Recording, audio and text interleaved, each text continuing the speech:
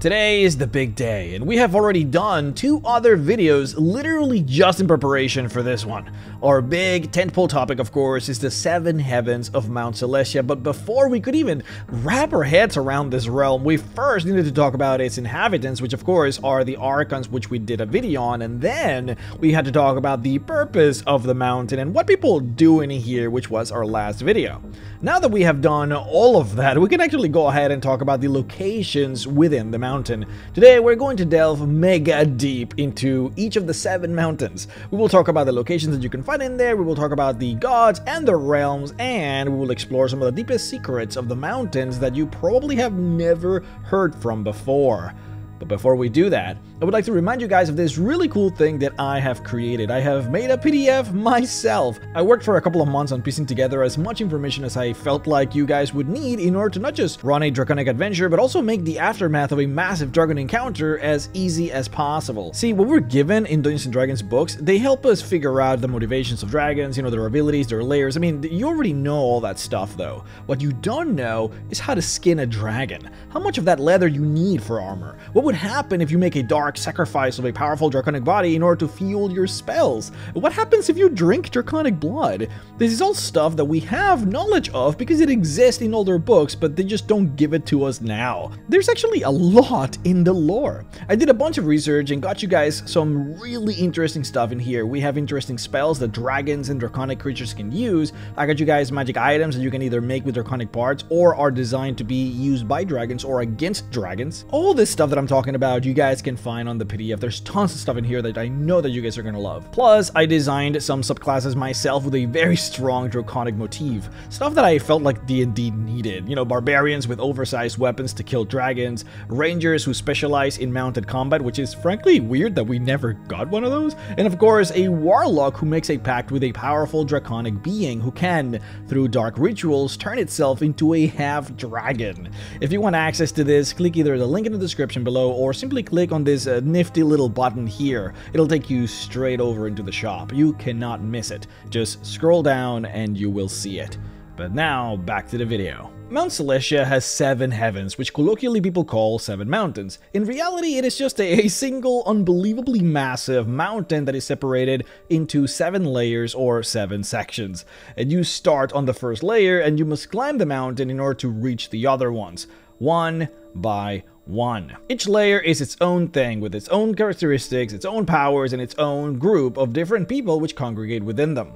All of them, of course, beautiful and vibrant in their own way, so without further ado, let's begin. Lunia is the first layer of Mount Celestia and the place where every single person who enters this plane gets to start in. We've already covered most of it in our previous video, so I won't go too crazy on it, but basically this realm is the bottom of the mountain. The mountain itself is on a big island with harbor towns and beaches and a massive sea made out of fresh, holy water and tons of islands that dot that sea.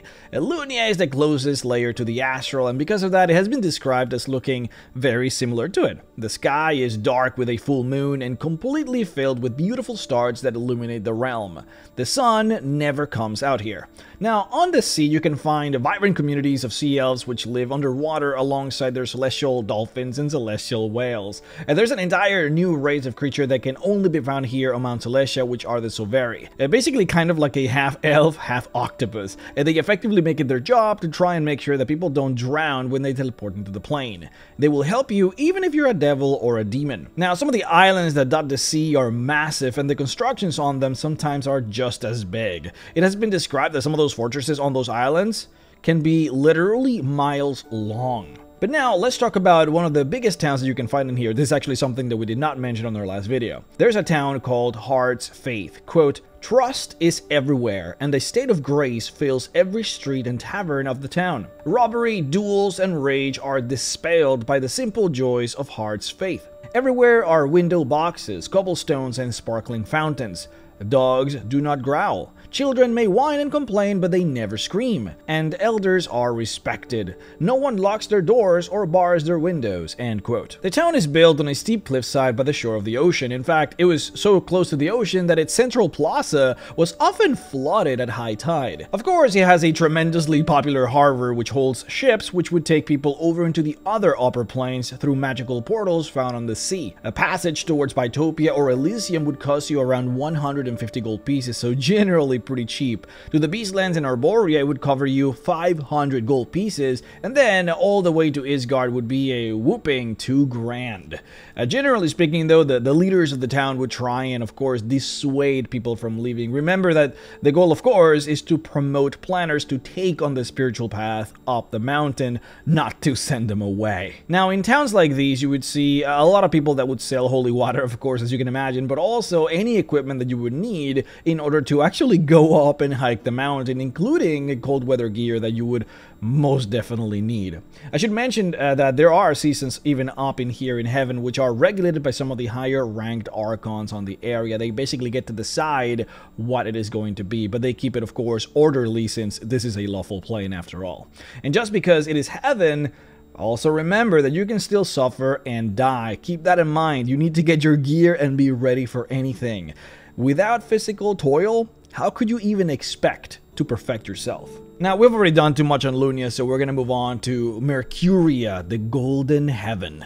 This heaven is described as being a heaven of, well, mountains. The place is filled with very large mountains, though instead of having peaks, they instead form plateaus at the top where most of the cities are actually located. The lore states that the air here is very thin, which takes some getting used to, but this very thin air makes the body giddy and tingly. The most interesting sights within this heaven are the massive mausoleums that lay in here, where the Celestials inter their saints and their soldiers. It is a very important location because of that, and they celebrate their dead through an annual remembrance called the Day of Memory, where they have a fantastic day filled with feasts. Mercuria also happens to be the place where the armies of Mount Celestia would muster in the case of an attack, and so it is also known as the Armory of the Mountain, where presumably many of the legendary weapons and armors are stored for the purposes of, any divine war. The whole heaven here is actually suffused with a golden light coming from the sky, which grants the mountain the moniker of the Golden Heaven. Now, one of the most interesting locations within Mercuria, and you're gonna love this, is the roaming castle of Bahamut, the god of dragons. I do want to stress this though, Bahamut does not live in a realm inside of the mountain. He lives in the actual Mercuria on his floating keep. Many of the gods that you will see in this mountain will have their own sort of separated realm that is very distinct from the mountain, but that is not the case with Bahamut. He lives in the actual thing. So you can just find him and see him going around. Now the keep is called Bahamut's Palace, and it is described as a glittering wonder that is built entirely of a hilariously enormous treasure hoard. It has windows of gemstones, settings of gold and silver, walls of inlaid copper and ivory, the floors of beaten mithril. It's amazing. Now what makes this place even more interesting is that it is never in the same place, since it travels on a massive howling whirlwind. But the cool thing about that is that this palace is virtually the only thing in the mountain that can freely travel within the different heavens of the mountain. The palace is said to, in fact, exist simultaneously on the first 4 heavens of Mount Celestia. And nobody actually knows how Bahamut does this. In fact, the lore even describes it that not even the gods know how he does this, because he breaks all the known rules of the mountain. That being said, many of the gold dragons that live within the keep do their best to help pilgrims hike up the mountain in the normal way, and some the abnormal way. See, Bahamut's Palace appears to be the only shortcut that exists in Mount Celestia, a way for a person to skip many of the layers. The floating palace has access to portals that connect all of the first 4 layers, so technically, provided that you give Bahamut a proper tribute of treasure, he might just let you take one of those portals. Though keep in mind that even though this might help you to shortcut yourself all the way up into the 4th layer, good luck actually reaching spiritual enlightenment this way, and good luck trying to reach any of the higher heavens. Shortcuts are not the way to do this. Venia, the Pearly Heaven. This heaven gets its moniker from what is described as a nacreous glow coming from the sky, which sounds like a bad word, but it means white and iridescent, so it gets like a pearly colored shine that illuminates everything. The mountains in here are rounded with rarely ever a spot that does not possess green and luscious forests. You will find tons of meadows and wildernesses that seem to teem with beautiful, vibrant greens. One of the most interesting sights within Venia is the fabled glass tarn. So a tarn is basically a massive mountain lake, and this one is supposed to be just about half frozen by the icy tops of the tall mountains. This particular tarn is fabled because it is divinely enchanted, and most of the properties are still to be discovered. It is believed that deep within it lies many portals that lead out of the heaven and into other planes of reality, like a one-way trip into the astral, to the plane of water, or to any other watery places around the multiverse. And no one has been able to fully explore the deepness of the lake and chart the location of this portal, so most of it is just unknown. But the really interesting thing about this particular lake is that it is a holy place of pilgrimage because of its potent divination powers. As a pilgrim, you are supposed to offer the lake a tribute, after which a beautiful light will start shining from the deepest recesses of the lake. The light will travel upwards towards the shore until it reaches you. If you are worthy, then the light will grant you a divine vision, but if you're not, then the light will turn out to be a sword archon whose task would be then to scold you and chase you away. So yeah, people come in here to experience powerful prophecies, clairvoyances, and mystic trances. Of course, an incredibly pivotal location to explore if the path to enlightenment that you chose in order to climb the mountain was one of knowledge and study. Now, one of the most powerful godly pantheons in Dungeons & Dragons is set within Venia, the Green Fields, which you should recognize because, well, that is the heaven of the halflings. The whole philosophy of the Green Fields is, quote, "Life is a series of small comforts, and hospitality is the greatest duty of any civilized creature. Defense of hearth and home is the only worthwhile cause for war, and a sensible cotter don't go wandering the countryside. She stays at home and tends to her garden and her obligations. Mind what the neighbors say," end quote. The domain is a combination of borrowed households and small rustic buildings, just how you would know them to be. But it is said that only the faithful can ever find the entrance that leads into the Green Fields, and those who find themselves there never return. Well, because it is just that awesome. It is described that the place is just so warm and welcoming and filled with such comfort that nobody ever really wants to leave. Quote, "Greenfields has no single dominating town, though it is well settled with many villages, hedgerows, busy windmills, and small garden plots. The largest and best kept settlements are Candlewood, Marston on Water, Thistledowns, Amberwell, Turtle Creek, and Bonberry Hills. All of them are much alike, though they are fiercely proud of their differences. Each is built around a central square surrounding a huge and ancient tree, each tree being of a different species, a sort of mascot for the town," end quote. Now, the interesting bit about this realm, which you don't see anywhere else, is the halfling rule of eye for an eye. Anyone that harms a petitioner of the halfling pantheon within this realm suffers in proportion to the injury done to the innocent. Quote, "Wounds are identical, and any that kills a halfling petitioner instantly suffers Yondala's wrath, losing youth and vigor rapidly until the evildoer is a mere husk, then dust," end quote. Keep in mind that the rules of Mount Celestia are a bit different than the rules of some of the lower planes. A spirit or a petitioner that dies on Mount Celestia does not die for real.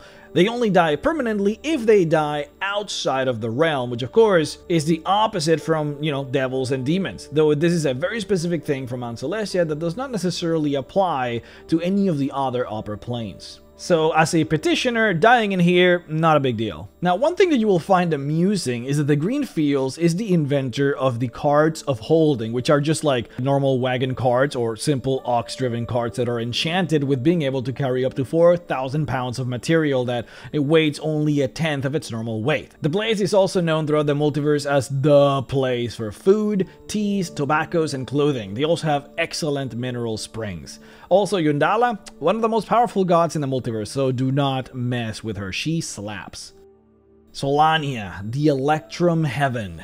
Now, so far, we have enjoyed some beautiful vistas, some crazy awesome locations, and just generally some good vibes. And so, coming from the Green Hills into this might give you a bit of a whiplash. Solania is heavy mountain ranges all over the place, but these mountains are filled with fog and mists. The mountains are hard to climb, with many treacherous passages filled to the brim with ice peaks, tons of impassable knee-deep mud trenches, tons of deadly avalanches and rock slides that will kill you in an instant, and the worst of all, no end in sight for any pilgrim who wishes to pass on to the next heaven. See, we talked about this in our last video, that, well, this is the place where most pilgrims tend to stay at for the longest, described as the mountain with the highest giving up percentages of all.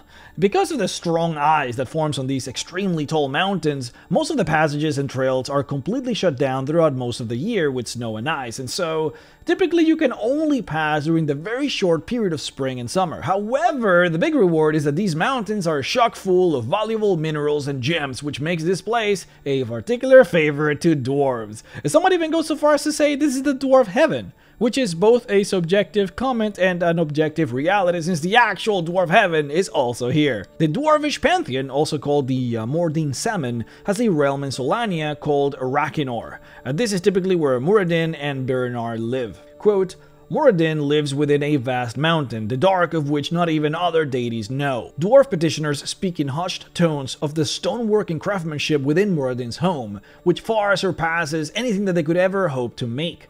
When the forge isn't used, the rush of his bellows roars like a dragon's fire. End quote. Now, this peculiar realm is interesting because it is by itself kind of a realm in the sense that Moradin can manipulate it and control it, but it is also directly a part of Solania itself. See, let me explain this further. See, Bahamut is special because he just chooses to live outside in the mountain like any other person would. He just moves around the mountain as he desires.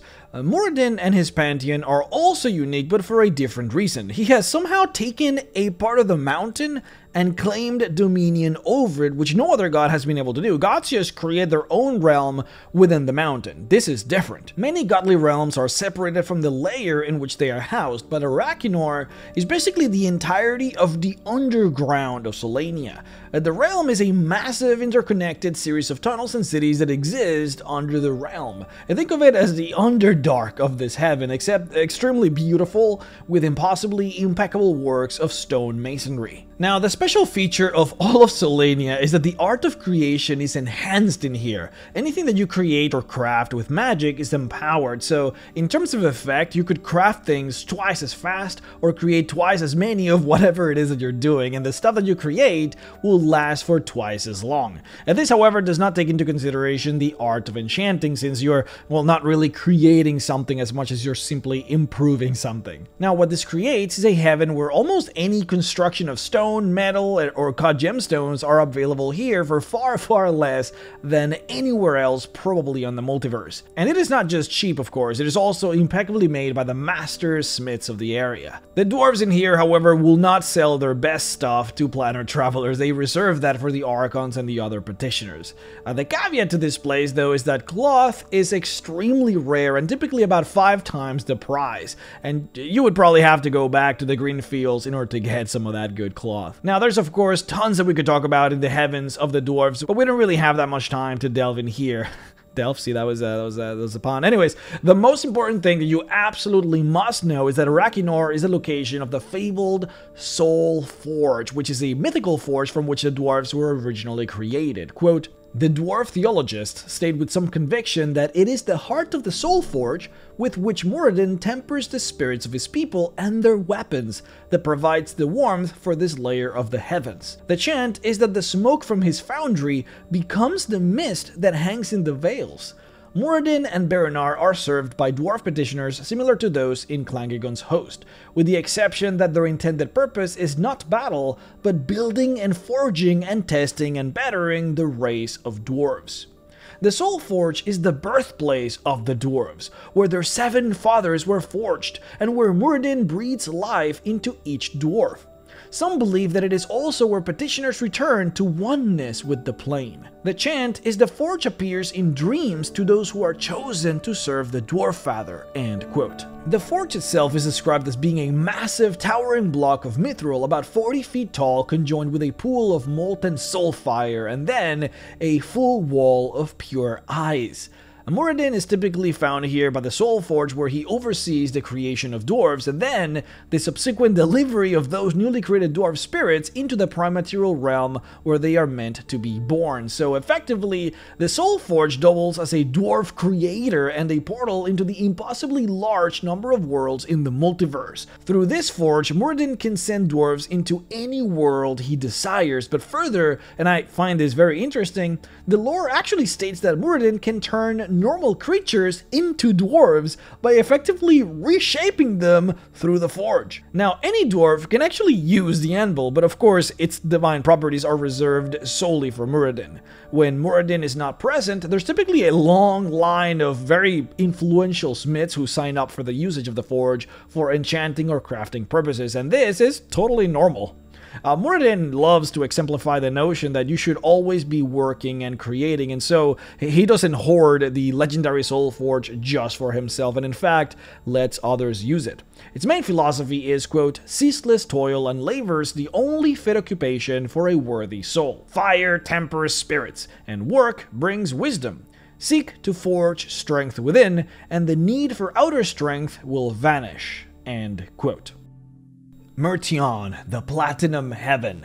Coming from Selenia, this place will be a wonder because you don't have to deal with sharp peaks or terrible cold any longer. Instead, you're welcomed by the beautiful silver sky that burns bright, combined with gorgeous sweeping plains dominated by huge imposing citadels. See, Mertion is the marshalling grounds for all manner of paladins, sword archons, divas, and any kind of servant of good and law who wishes to train. If you ever wondered where you would ever needed to go in order to, sign into the armies of the heavens alongside other angels and archons in order to fight against evil, then this would be the place. Many of the citadels built here are built right beside portals that lead into all kinds of front lines all across the multiverse. One of the first towns that you would find as you enter this mountain would be Empiria, the city of tempered souls, a city famous for its incredible healing properties. In here you could find ways to restore anything that you have lost, from eyesight to body parts to even aging that has been forcefully taken from you.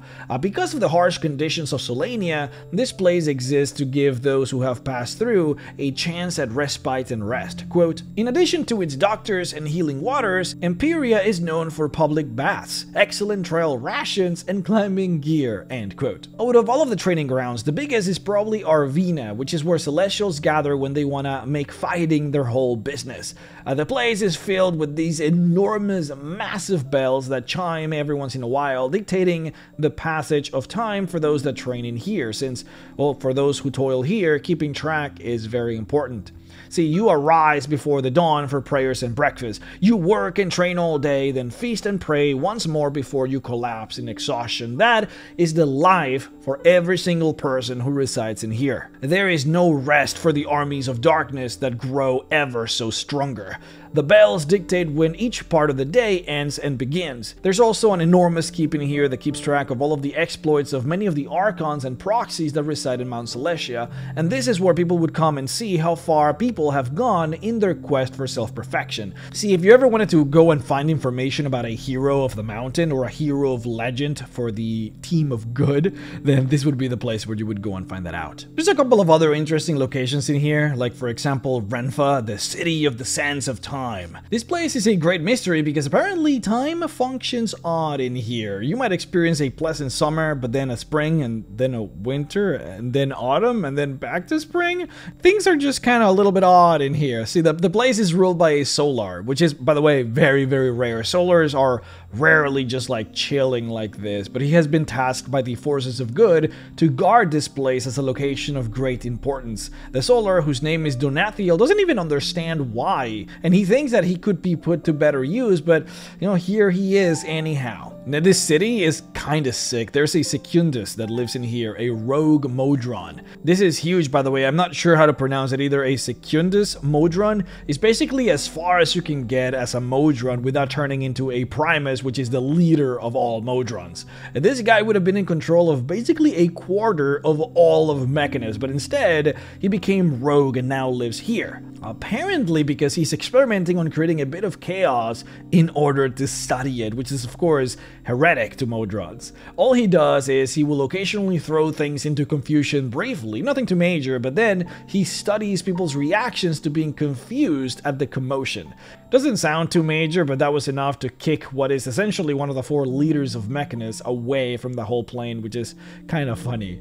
In any case, the Modron has constructed a portal into the demiplane of time here in the city, so if you ever wanted to visit that, well, there you go. There are also Archons in here who can tell you how long you have left to live. They study you and then give you clocks that show you how much time you have left in your life. They say that they do it in hopes that when people see how short their lives truly are, it tends to make people want to repent and seek enlightenment sooner, which is why they do it. But yeah, the whole city is just kind of like a weird mystery. And like I said before, there are many citadels and many cities in here, many of which double up as fortresses for the armies of good. But one of the most famous one is Soket Hezi, the City of Swords. Quote, "The City of Swords prides itself on preparedness, valor, and supreme martial organization. As a result, it boasts no fewer than 4 extensive walls, each guarded by its own gates and farmed into productive terraces, before reaching the city proper." End quote. It is said that there are over 1,000 sword archons in here that lead over 7,777 warden archons. Now these are heralded by trumpet archons who warn enemies of their impending doom. Now when you hear the term 1,000 sword archons as a single military unit, those numbers might seem a little bit low, but remember that you can't really compare this to humans. A single sword archon could kill easily dozens or hundreds of humans. To put it into perspective, we covered the City of Brass on a previous episode where we talked about the armies of the Sultan, who basically controls most of the Plane of Fire. His biggest army of common soldiers was about 100,000, with about 25,000 archers to support them. The numbers in general are lower than what you would expect for multi-planar warfare, but that's because each of these guys are the top dogs. Each of those 100,000 of the Sultan's army is a pure blood Ifriti. You know, devils are not just gonna randomly throw at you an army of, say, 20,000 Erinis. Like, that's insane. In the same way as 20,000 divas would just be completely insane. I mean, it can happen. Like I said, the Ifriti Sultan has an army like that, but that's not what you would find in a single fortress city. The City of Brass is also a bit special too, so we shouldn't really count that anyways. A normal Ifriti fortress in the Plane of Fire, for example, houses about 1,000 Ifriti, to give you an idea. So yeah, anyways, having almost 10,000 high-powered planar archons in a single fortress city is kind of an enormous deal. These guys are apparently hotshots too, since they have invaded Mechanus, Acheron, and the Nine Hells a few times. And you can actually find a few famous artifacts in the city that they have taken from other planes. Now you might be wondering, if all around what you can see is endless plains and citadels, then how do you climb to the next mountain? I mean, there must be something to climb up to, right? Well, yep, though it is very bizarre. See, the Lord describes parts of the plains of Merchion to be filled with these bizarre-looking black domes. Like literally just enormous, completely round black orbs. Nobody knows what they are or where they came from, but to get to the next mountain, you're supposed to climb them. Some of them even have stairs that have been etched into them by travelers over the eons, while others have these enormous footprints marked into them, which leads people to believe that the gods originally must have climbed them as well to get above. Some of these orbs are so huge that they have trees growing in them and everything. Jovar, the glittering heaven. Now, starting from here, the information gets a bit dry. We don't really have that much on these mountains here because, well, not many get to make it here. Or should I say, I mean, of course, throughout the eons, many have made it here. I mean, the multiverse is, close to infinite when you think about it. So yeah, there are countless archons and planar travelers that make it this far in Mount Celestia, but consider that those that make it here probably don't want to leave. If you are so illuminated and have reached the levels of enlightenment required to make it here, you probably don't want to go back to Waterdeep to spread the news of how it looks like. You also probably don't want to keep exploring the mountain and instead try and find a way to reach the end. For this and many reasons, the mountain is a big enigma, but this is what we know. Jovar is called the Glittering Heaven because everything is encrusted in beautiful gems of all kinds of colors. I mean, like literally the floors, the hills, the trees, the mountains, it's all just encrusted with billions of crystals and radiant gems. It is said too that there really isn't a sky either, that there is a ceiling far up ahead that is also encrusted in gems. The whole layer is described as being something of a large, kind of like a celestial vault. The main location of the mountains is Jetsira, the heavenly city, which you can literally see from any location within the mountain because of how shiny it is. Quote, visible from 100 miles away, the sparkling lights of the heavenly city never dim. The city is a 7-layered ziggurat. An enormous staircase on each of its 4 faces connects the layers, which are called terraces. The 7th terrace is the lowest layer. Jetsira's tiniest details are fashioned for a purpose. Each stone is perfect. Each construction somehow so complete, it seems eternal. End quote. The ziggurat is the last thing, the very last thing before you reach the end, for the entrance into the 7th mountain of Mount Celestia lies at the top. Quote, on the lowest terrace sits the Exchequer of Souls, a black marble building of graceful arches and onion domes laced with threads of gold and silver.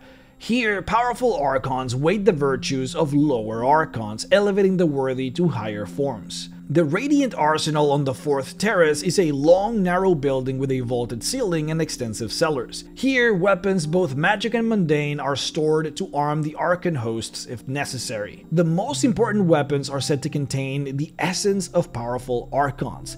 They reside in pearl-lined vaults sealed by deity-scribed glyphs. The bridge of Alzehal on the 7th highest terrace is a beam of blinding light. This is the portal to the 7th heaven, Cronius, and it is guarded by a solar named Zerona who turns aside the unworthy. End quote.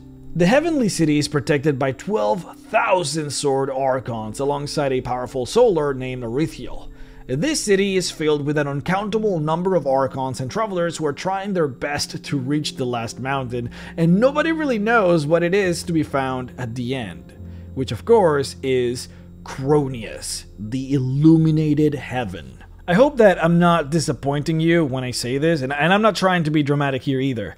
But the sad thing is that actually, well, nobody knows what's in here. And those that find this place never come back. The only entity on record in the multiverse that has ever come back would be Safkiel. I'm not actually even sure if any of the gods have actually seen the tip of this mountain either, since the lore states that they don't know what Safkiel is up to in here. Something that Safkiel itself is an avatar of the 7th mountain.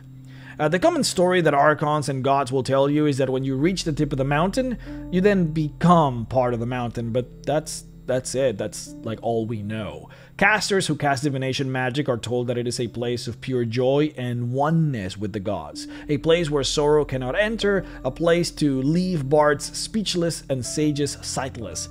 But those divination spells would be fueled to the casters by their gods or other sources that might not even know themselves what's in there. The truth of the tip of the mountain will probably never be known. Who really is Safkiel? What does he do in there? And why even the gods cannot gaze upon this heaven? Remember, this mountain is older than the gods. They're powerless against it. They can't see in it. They might not even be able to get in it. And we will never know the truth of the matter. Alright guys, thank you so much for watching. Make sure to check out the PDF that I created. The link should be right there in the description, or you can just scroll down and you should be able to see that little icon with the dragon's face. You can just click on that and it'll take you directly over into the shop. When you buy the PDF on the shop, they'll send you an email with the PDF and you can download it through that email. So, of course, it's something that I created myself. I'm really proud of it. I'm really happy with it. So if you guys haven't checked it, of course, I would implore you to try and see it. I'm really happy with it, really proud, so it would mean a lot to me. I would like to also personally thank my Patreon supporters: Barry Maskant, 5e Magic Shop, Morgan Johnson, Rusty Rain, Doc Feeder, The Great Codini, Omega Scales, Terry Culp, Benjamin Bosters, Falky951, Ordorix, Abim Kurshap, Solorensis, Thomas Hunt, Nathan McComb, Soulless Rider, Lost Crusaders, Stalia, Olaf Kleb, JD Green, Treb909, Tony Arcee, Fatman52, George Fotland, Sovereign Mind, Trevor Hess, Nathan Ashura, The Living Guild Pack, Brian Kemp, Chad Aga, John the Wicked, Shane and Sam Skinner, Steven, Streblo, Describe, Herbert Johnson, The Wizard's Vault, James the Perverted, Shoddycats, Horrorbound, Jesse Feliciano, Munchkin Mania, and Varrock for supporting me on Patreon at the $25 level. If you would like to support me as well, then please head on over to patreon.com/MrRex to support. Thank you guys for watching, thank you guys for being here, and I will see you all next time.